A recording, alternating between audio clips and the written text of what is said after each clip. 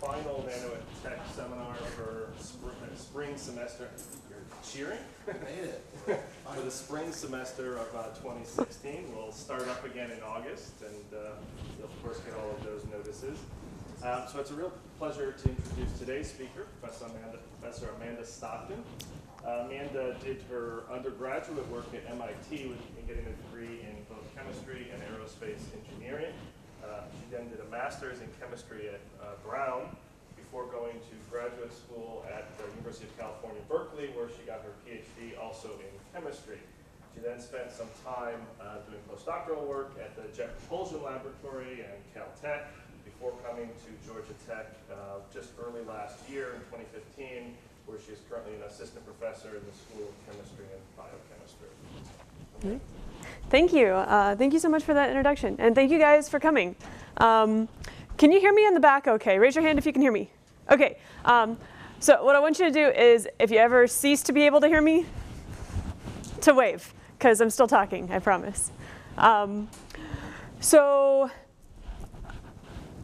as David said, I've been here for a short amount of time, only a year and a couple of months, but I really wanted to give you a feel for what my group is doing, where we're headed, and what's going on.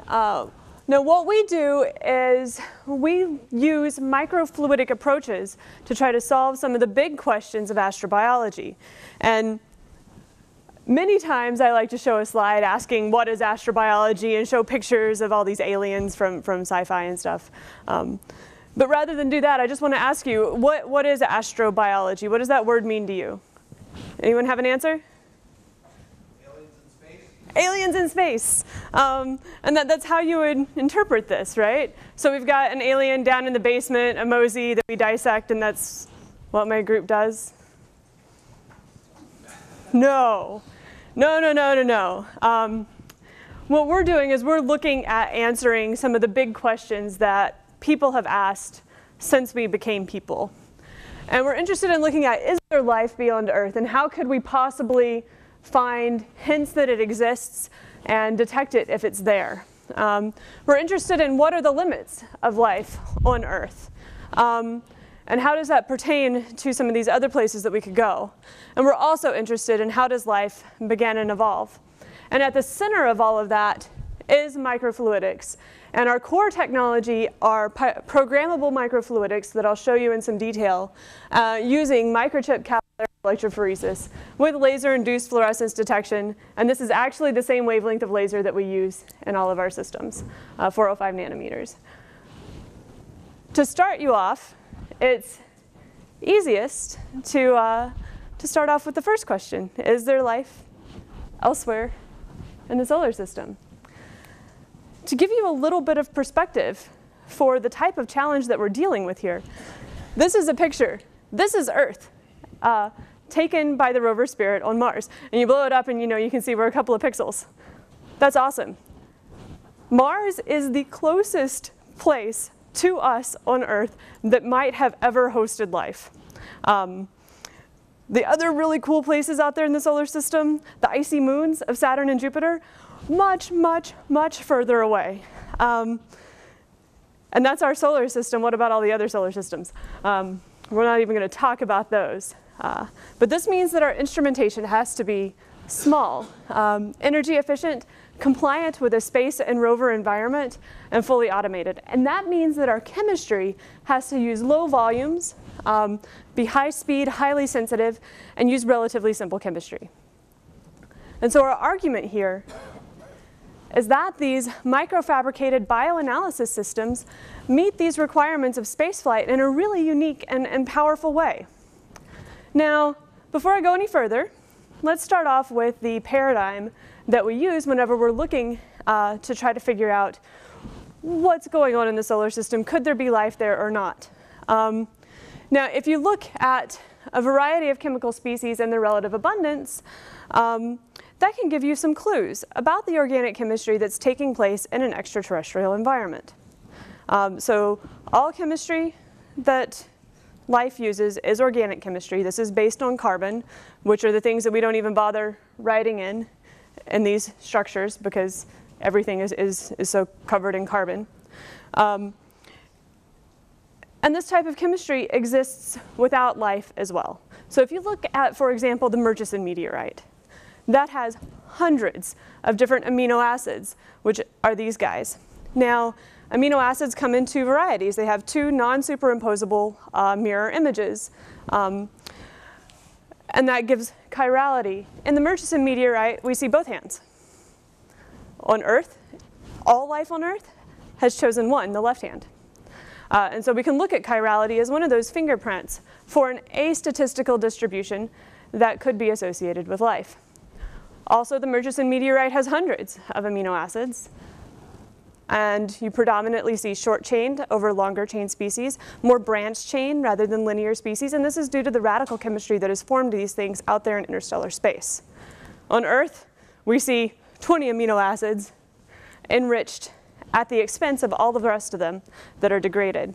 So kind of looking for this statistical distribution that's dependent upon what the chemical processes are that's forming those species versus an astatistical distribution, which could be the first tantalizing hint that life has evolved in an extraterrestrial location.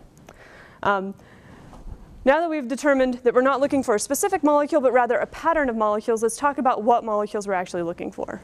We're interested in polycyclic aromatic hydrocarbons. I mentioned the Murchison meteorite earlier. This is a picture of it. This landed in Australia sometime in the 70s. And it's got a very high fraction of these polycyclic aromatic hydrocarbons. And they're ubiquitous in interstellar space. We've got amines and amino acids that we're interested in. These are potentially biomarkers, but they're also ubiquitous in the solar system. We're interested in long-chain species. These are not necessarily ubiquitous in the solar system. We probably get them on Titan, which is an example of organic chemistry on a planetary scale, kind of like Earth. It's very cool. We won't talk about Titan today, but ask me about it, and I'll tell you all the stories that I have. But these would be potentially biomarkers in many locations as well. Now, oxidized organic species like acids, carboxylic acids, polycarboxylic acids, we might expect to find these on Mars, which has a highly oxidizing chemistry.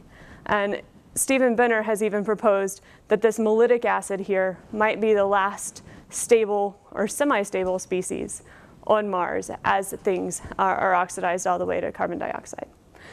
So this is just an example of what we're looking for. And how do we do this? We use microchip capillary electrophoresis with laser-induced fluorescence detection. The laser-induced fluorescence detection means that we need something that is fluorescent.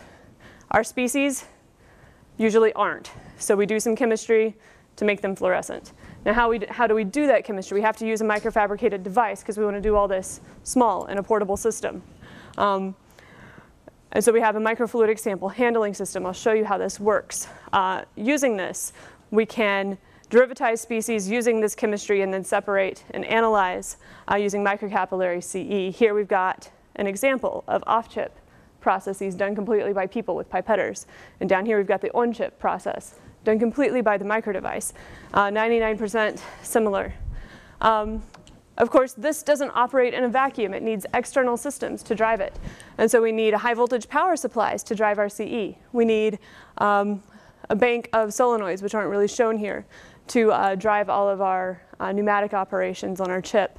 We need the laser-induced fluorescence optics and the electronics to control everything.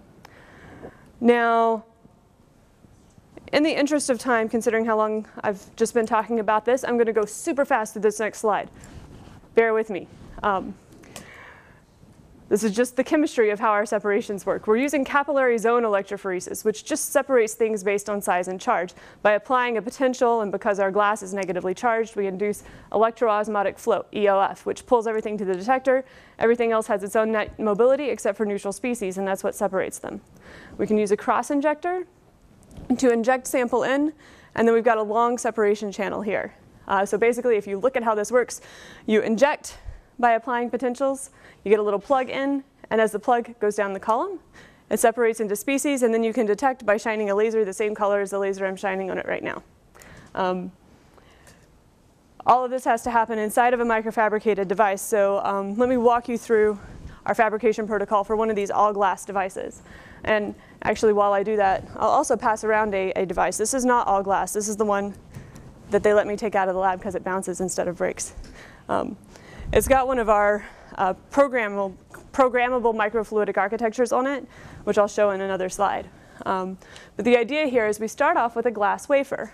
We usually use borafloat for this, although we're starting to get into quartz because you'll see. Here we have to deposit amorphous polysilicon, which is a hard mask, before we do photoresist pattern deposition for photolithography. Develop, etch away our silicon layer, and then do a wet etch with HF, and then strip off the photoresist in the silicon. After this, we can drill holes and do thermal bonding to another glass layer, and that's how we get a fully encapsulated glass channel. Now we can also put down a layer of PDMS, and that flexible elastomer gasket can give rise to structures like this. Now what we've done here is we've actually patterned the PDMS layer, but you can imagine that we could do this by patterning the glass as well. And so in this example, we've got a featureless glass layer. We've got a patterned elastomeric layer here.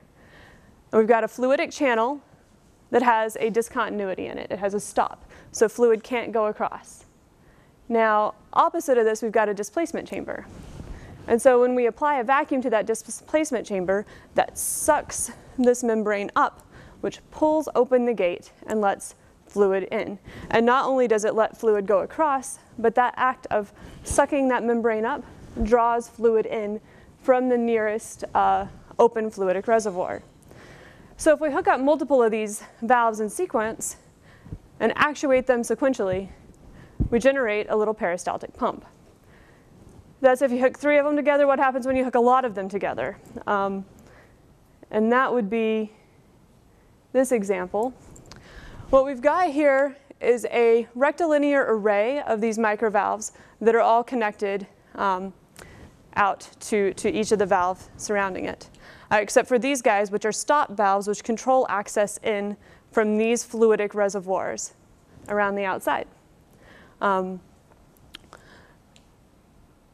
Using this structure and simply reprogramming the sequence of actuation of these valves, we can draw in fluid from one reservoir, mix it with fluid from here. This is their water reservoir, and send it out, or we're bringing in fluid from here, actually, mixing it with here, and sending it out to another reservoir. And so that's the equivalent of labeling a blank sample. Right now, the processor has moved on, and it's mixing our sample with our dye. And this is the equivalent of labeling the sample, and it's shuttling it out here. And you can see in this valve, you don't get full mixing, but by the time you've shuttled it through multiple valves, you've actually achieved full mixing. And those of you familiar with microfluidics, which is probably everyone in this room, you know that mixing is actually relatively challenging to achieve within these types of time frames. So the whole thing is going to go through this process. It can clean the device. You've seen it clean itself a couple of times. It'll mix sample with standard to generate spiked sample here. It will label that and shuttle it here. And then it will label the standard and shuttle it here. And those are the 4 analyses that we need chemically in order to obtain quantitative compositional analysis. This little video will keep chugging along for the next minute and a half or so. The entire process takes a little under 3 minutes. And once we've done all of these reactions for the various compound classes, we get very high fidelity with off-chip manual operations, and along with cleaning in between each device. And so this single device can do all of these operations. You just have to load things into it a little differently and program it correctly. So this works great on laboratory standards. But we're not analyzing laboratory standards. We want to go into space and analyze real samples. We can't test it in space necessarily, because they don't really let you fly until you've proven that you can work. So we've tested it on a number of samples that we can find on Earth that are kind of similar to some of the things we might see out there in space. And so one of these locations is the Rio Tinto in Spain, which is a highly acidic river that has lots of dissolved iron in it. And it's thought that, if Mars was ever warm and wet, as it stopped being so warm and wet, you would see a lot of places that looked like this, with just horrible salt concentrations and everything. Now, what's cool about the Rio Tinto is that we can go there and we can see things living in it. Like, even though this is horribly nasty by our standards, there's still stuff that finds a way to live in it.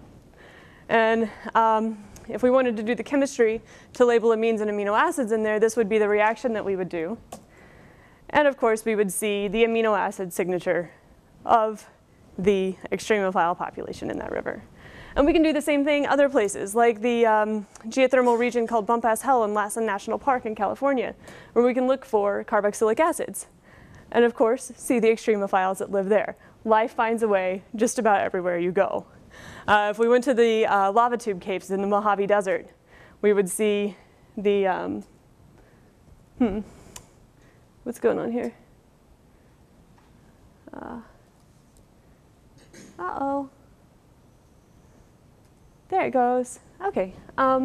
We'd see the aldehydes and ketones associated with the booming bat population in those caves.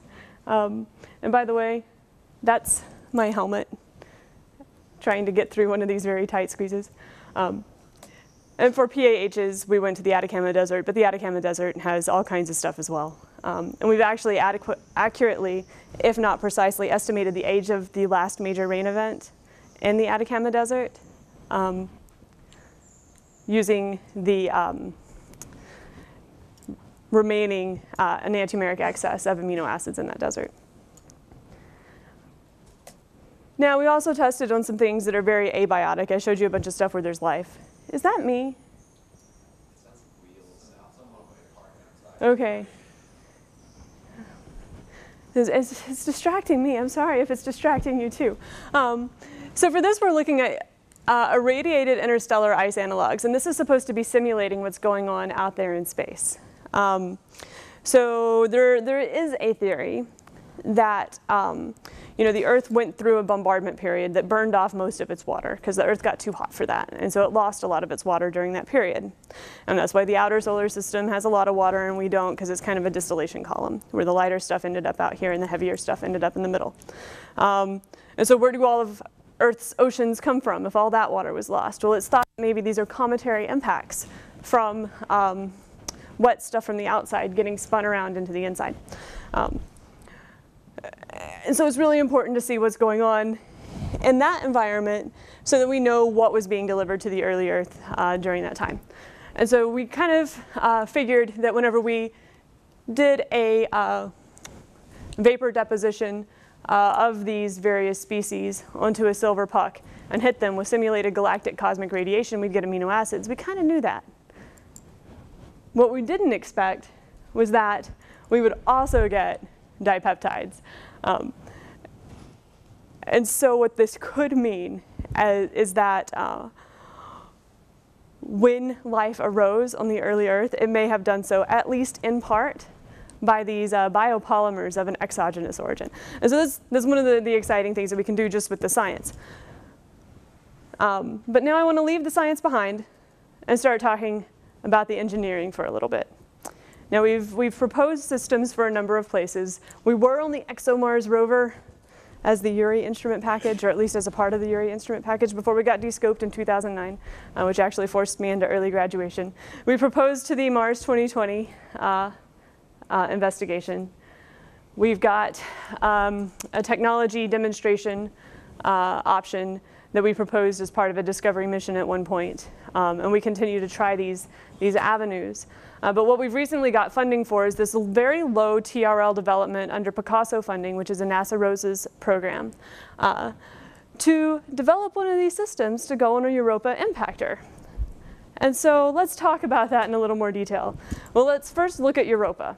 So Europa is this moon of Jupiter. It's got a crust that is made entirely of water ice. And it is so cold there that the water ice is as hard as granite. Beneath that crust is a liquid water ocean. And beneath that liquid water ocean is a rocky core. From what we can tell, anywhere you get direct contact of liquid water ocean with rock on a planetary scale, you get a process called serpentinization, where the water subducts into the rock. You get these interactions that oxidize the rock. That's a serpentinization type reaction. The rock heats up, the water heats up, the rock heats up, because it's an exothermic reaction. The stuff in the water gets reduced, and it gets pushed back up through the surface. This is called a hydrothermal vent. You might be familiar with them, having giant 6-foot tube worms. Those are magmatic hydrothermal systems on the axis of spreading zones on the Earth. These don't necessarily have that. They don't necessarily have magmatic heating, but they do have these serpentinization heating systems. Probably.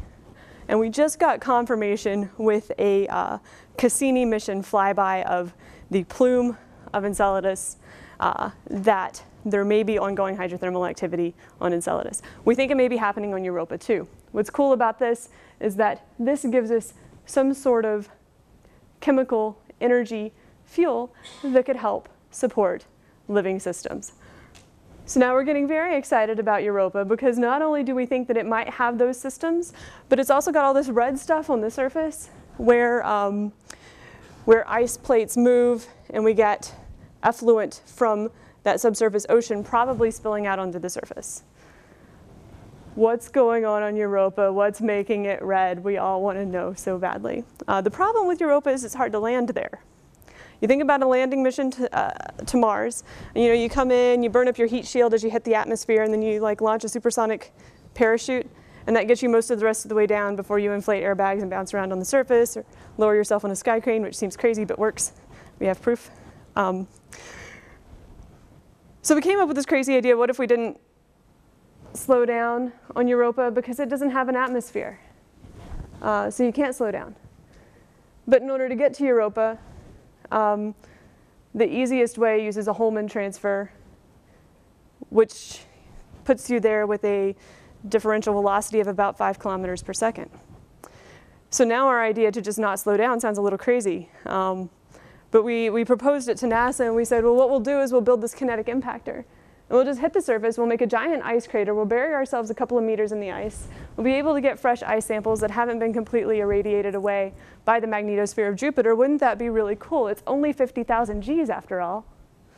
And NASA said, sure, here's some money, go for it. And so now what we've got to do is figure out how to get our detection optics stable enough that they can survive that kind of an impact. And so our idea here is to use indium bump bonding to permanently weld these components together. We're also interested in integrating an electrochemical sensor so that we can get conductivity measurements, which could tell us about the salts, which would tell us a lot about what's going on Europa. We've got to figure out if we can make one of these micro devices survive, because I told you it's glass. People tend to not think of glass as being very strong. We've got news on that one. And also, because we're using these pneumatic valves, we found that just overpressurizing one of these valves causes it to burst. So what if we put in a fluid to actuate it that's not compressible? What if we used an incompressible fluid? And that's how we ended up switching to hydraulics. And of course, we also need to figure out how to get the electronics to fit on this thing. So let's start off with the detection optics. And we'll just start with optics. We had this really old design.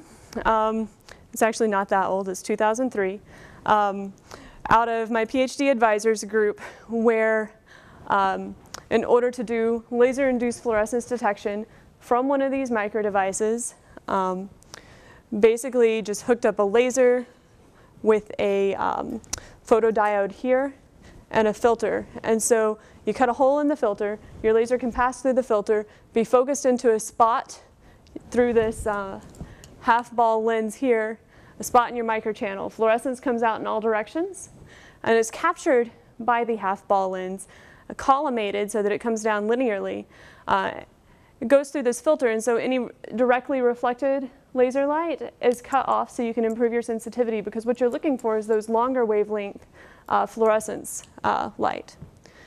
That comes through and is then detected on this microfabricated photodiode that again has a hole in the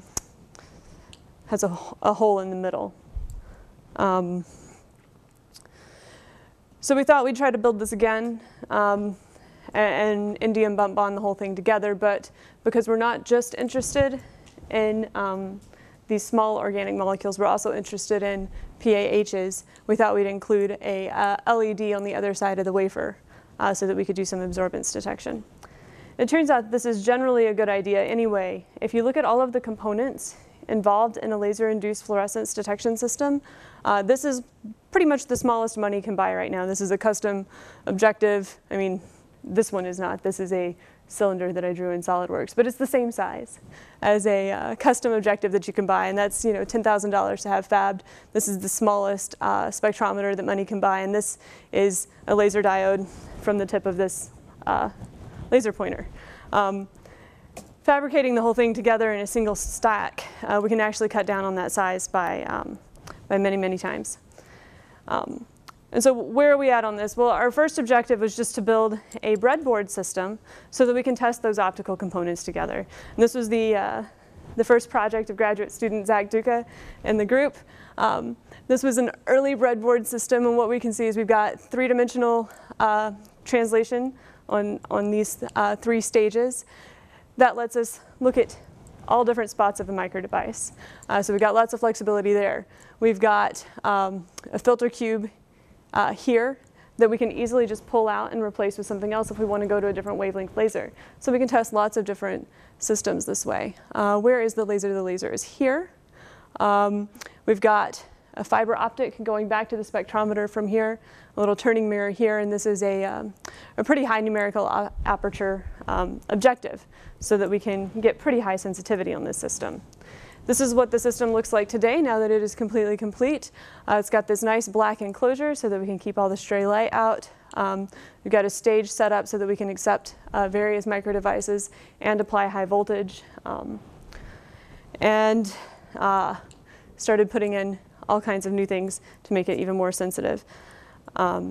Early data, we can obtain optical spectra with our spectrometer, and we can start averaging and getting signal response in time. Limit of detection currently is on the order of 3 nanomolar, which is on par with other systems. We haven't even really optimized the optical stack yet, so we're excited about this. So that means we're ready to go back and start building these systems and testing them using various components of that breadboard system. We'd also like to get into electrochemical detection, which would require depositing electrodes on chip. This is a pretty early design that we've looked at. It turns out electrodes built this way won't work exactly the way that we want them to. So we're kind of going back to the drawing board and redoing how we would fabricate some of these electrodes. Of course, the contactless conductivity is still good, and we might try that in the near future. So that's detection. It's not the only thing we need to do. We also need to worry about our valves and whether they'll survive. And one of the early things we saw was that pneumatically actuated valves burst on the overpressures. And so we need to go to something hydraulically actuated. And the problem with a hydraulically actuated valve is that you are not assembling these in the working fluid. So you need some way to actually fill your channel. And so everything has to have these inlet and outlet channels. Early device design here was put together in this breadboard microfluidic test bed that Thomas Cantrell, a research scientist in my group, built. And we've started doing a little bit of testing, and what we've really figured out is that a full PDMS structure is not going to give you the kind of rigidity that you need in order to achieve actuation using a hydraulic system. And so we're going to have to switch to glass fab, which we love PDMS because it's so great for rapid prototyping. It's just you can't prototype everything with PDMS. Next thing we were kind of worried about is how do these chips survive with age? And so I just wanted to show you a mission design for the Cassini mission. Launch in October 1997. Then we swing out, go around Venus, come back, swing around Earth, swing around Venus again, go out to Jupiter, and then finally arrive at Saturn in 2004. And so the rule of thumb here is if you can survive for 10 years and thermocycling from minus 80 to 50 degrees multiple times, you can probably survive this, or whatever your mission design will be based on your relation between Earth and Saturn at your time of launch. But the good news was that we had some really old micro devices from fabbed in 2005. So this has been about 10 years since these were made. And so we could go and do at least some preliminary testing to see whether they would survive the 10 years that we would look at. Of course, these were not thermocycled from minus 80 to 60 degrees Celsius. They were kept in my garage in Southern California. So it's not the perfect analog, but we can start to get into some of those thermocycling tests after this. Of course, chip doesn't operate in a vacuum, and it's been 10 years since the hardware that was fabricated to operate it was built. So we had to build a new one. This was Zach's very first project, was to design a manifold to operate it, have it built, and there's the device assembled inside, and then start trying to open these old valves. And this is a little video of that valve opening. And so there it went. You can just barely see the change in the reflection down here. This is the valve. This is the shadow. And so you can see that shadow change when that valve goes on ahead and opens up. Let's watch it one more time. And you should be able to see it right there. So we started opening all the valves one at a time. In this video, this valve is already opening, and this one will open right there. And so this kind of tells that all of the criticisms that we've been receiving in the literature, that our valves will seal permanently shut upon any extended storage, that criticism is completely unfounded. And we've even propagated that myth ourselves, our own team, because we'd never actually done these experiments. And so this was actually a huge result. But back to the whole reason why we're doing this, it's because we want to go to Europa and land a giant lawn dart in its surface at 50,000 Gs. So how do we actually do this? Well, it turns out that Sierra Lobo, which is a company in Ohio, they have a giant air gun and a magnetic capture system that can simulate these really high impacts.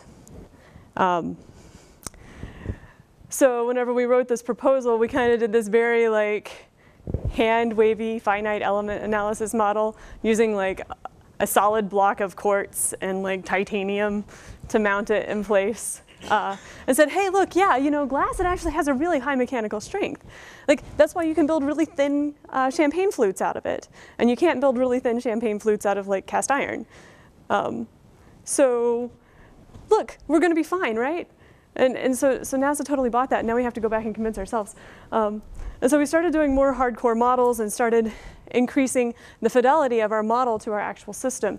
And so here's the optical stack on top of a glass wafer inside of this mount. And what we're seeing is, of course, we're exceeding the mechanical strength of glass at some of the edges. And so we need to build something that doesn't have that problem.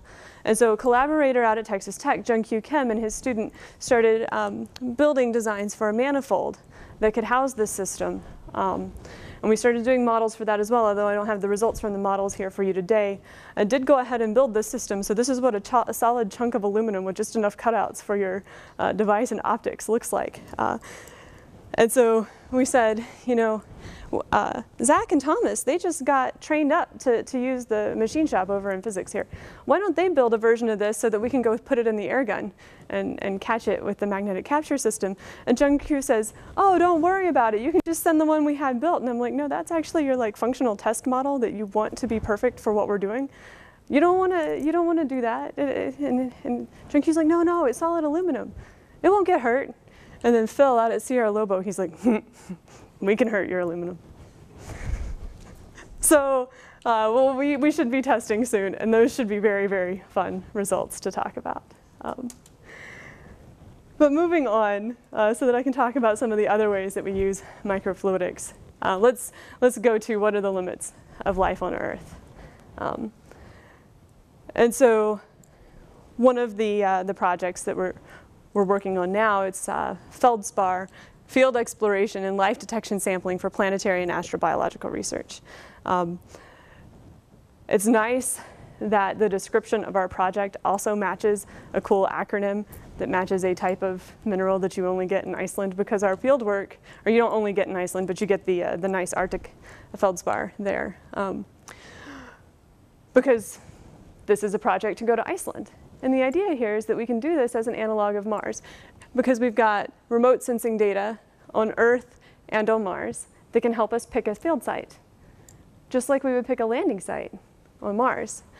And then once we get down close, we can use an unmanned aerial vehicle, a little quadcopter, just like we could use a Martian helicopter that's being proposed as a addendum onto the Mars 2020 mission to help us narrow down our field site selection even more.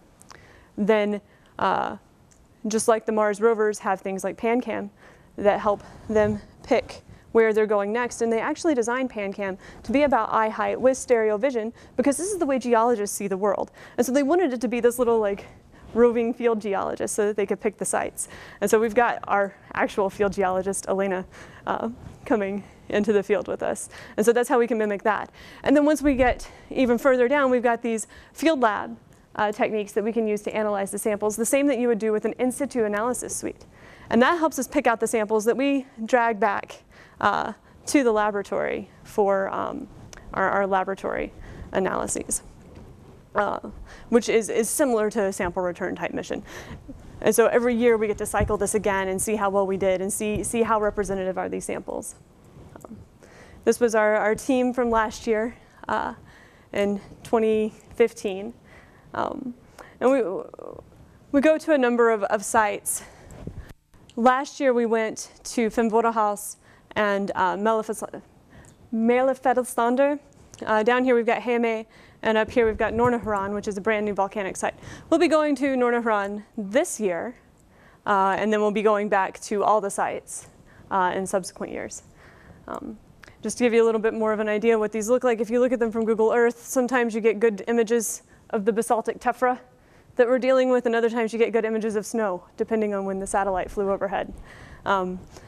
And we're starting to get good UAV coverage, and that's going to be a major part of the next upcoming trips.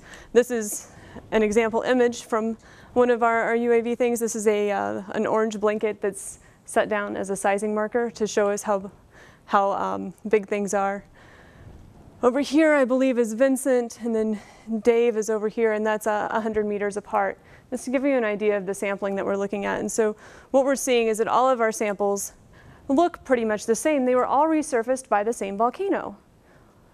And what happens is a volcano shoots up ash, and the ash kind of cools off and settles out everywhere.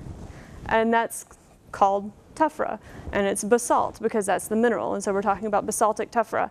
And all of the ash has about the same grain size. And it's all the same mineral composition because it came out of the same volcano at the same time. And it just covers the entire region, just like this entire region has been covered with it, all up to a certain depth. And so the whole place has been catastrophically resurfaced by this geological event. And the idea is these two samples that are 100 meters apart, they look the exact same. We would land anywhere in this place and feel like we were taking a representative area of the region if we were landing on Mars.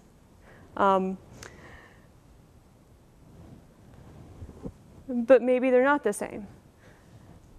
And how do you parameterize how similar things are and how different they are, especially if you're worried about looking at the habitability of an environment like we're so concerned about on Mars. And so we've gone and we've collected samples and done this ATP analysis. And so ATP is this biomarker that shows you kind of how active organisms are in the soil. And you know what we see is that we're getting statistically significant differences between samples that are only 10 centimeters apart. These are 10 centimeters apart. These two sites are 1 meter apart. These sites are then 10 meters apart, and so on and so forth.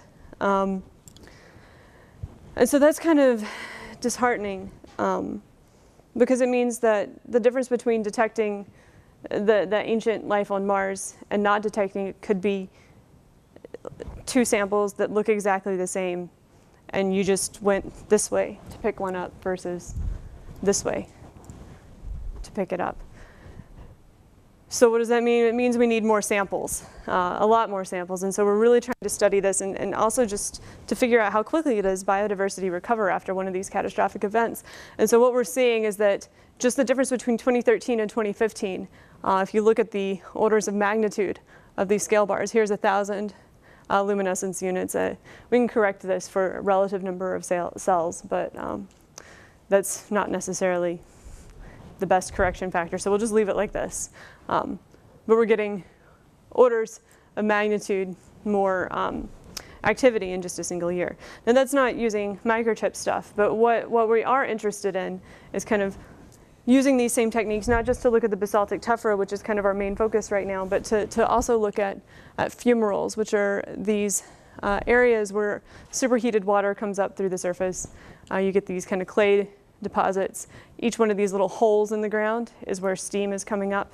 And this whole thing is liquid that's draining down into this, let's see, it's draining down this way and from here. I'm kind of lost on this map right now, but that's because I'm busy flying the quadcopter and taking pictures of these guys who are actually doing work. If we take some samples from here, we get a whole range of thermal gradients, and this is not from this fumarole. It's just, I like this picture of this fumarole, and these are the samples that we actually looked at. We can see that we're getting very different amounts of organisms, depending on the organism, in the various temperature gradients that we're looking at. So this is a cyanobacter that we get kind of similar levels until we get to that highest temperature, and then it drops off. But that's not the only thing that we're interested in doing. We're also interested in using this new microfluidic technique that we just realized could be used for these extreme environments. And so this is ChBE technology, which has been demonstrated for, mesophilic areas like wet dirt around Georgia and, the ocean and places like that. But it had never been applied to one of these extreme environments. The idea here is that you just pick up dirt out of your environment. You shake it up with some water to kind of pull cells out of it. You inoculate those into the little individual wells on one of these micro devices. And then you put semi-permeable membranes on either side of those little wells and plant it back where you found it. And that way nutrients can flow in and waste products can flow out in the natural environment where the microbes are used to growing. And so you don't get a culturing bias from dragging them back to the lab. And so you might be able to grow things that you otherwise couldn't grow. Where this gets super exciting is the fact that we can now do this with thermophiles. And if you could get a pure culture of a thermophile, you could then correlate the genetics with the lipids, with the proteins, and maybe even start doing some protein crystallography, which would be just incredibly exciting. So this was Thomas Cantrell's project, and we took this out to Iceland this last time. Here's a picture of one of these devices, and whenever you look at the side up close, you can see a number of these little wells that still have agar in them after being soaked in one of these, 90-degree pH 2 hot springs for a week and a half. Really excited about this. We don't have any hard data to show you yet, but we do have some indication that we are getting thermophiles actually growing in these plugs, a small handful. We don't yet have confirmation whether that handful is all together as a monoculture or a handful that's dispersed. But we're really excited about this. And the last place that we'll go, we'll go through it so fast because I've got 5 minutes and I'd like to give you guys some time to ask some questions so that I can answer them for you. Let's go back to Europa real quick. I had mentioned these hydrothermal systems that you can get because of the serpentinization reaction underneath that subsurface ocean underneath the icy crust. So this is now where we're trying to focus, because what's interesting is you can precipitate out these little membranes at these hydrothermal mounds that form naturally, and we see these with like the Lost City system on Earth. But the main thing that you're getting there is carbonates, because the chemistry on Earth has changed from what it would be on an icy moon. And so now we're getting away from Earth. We're looking at these icy moons, and we're interested in seeing, can we duplicate these little membranes that might be formed in those situations. And this is kind of gaining inspiration from some work done by Mike Russell and Laurie Barge at the Jet Propulsion Laboratory, where they grew these structures and were able to generate some iron sulfide membranes that were tantalizingly close to the active site crystal structures in some of our enzymes. Now, any chemist will look at this and they'll say, that's no way to do membrane science. You don't know the surface area of that structure. You don't know the thickness. There's no way you can do any good science with that thing. And it's all because they tried to grow it using turbulent flow. So what do? We say, let's grow it on the microscale so we can use the laminar flow, so we can get away from those turbulent structures and actually be able to grow controlled membranes. And so a little proof of concept experiment here. I called this preliminary data when I pitched this project to Max Dorn and said, hey, look, there's a membrane. I didn't tell him that this didn't really work very well or very easily at all, but I was like, yeah, I totally did this at JPL. It's easy, you can do it. And so he believed me, and he ran off and he built this PDMS device and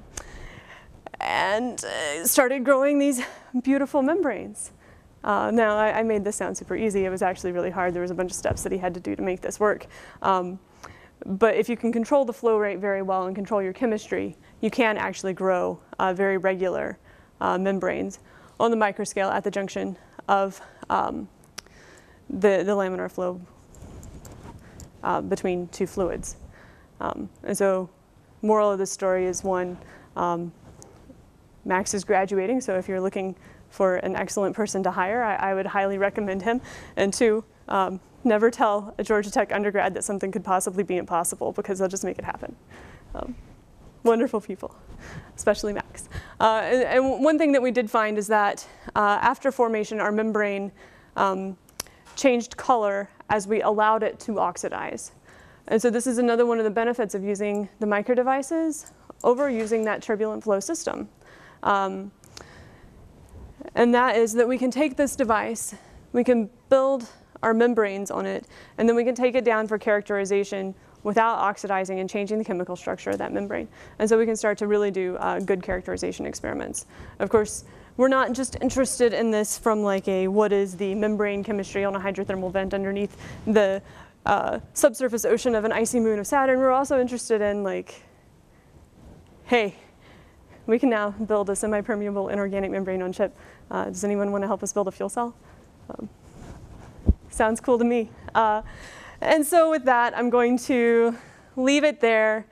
We get to do all these cool explorations of these big questions, but it's all because we've got our microfabricated core technology at the center. And it's also all because I have a wonderful group.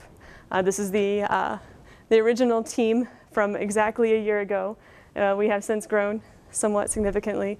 There are many people still not even pictured in this. I'd like to thank the state of Georgia and Georgia Tech for funding. NASA has been very generous to us with a Picasso and a P-Star. And the Center for Chemical Evolution has helped us with some work that we didn't show here because it isn't even tangentially related to microfluidics. So there, I will thank you guys for coming and invite any questions you may have.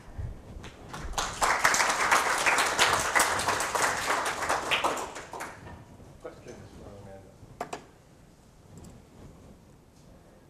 Nothing. It must have been boring.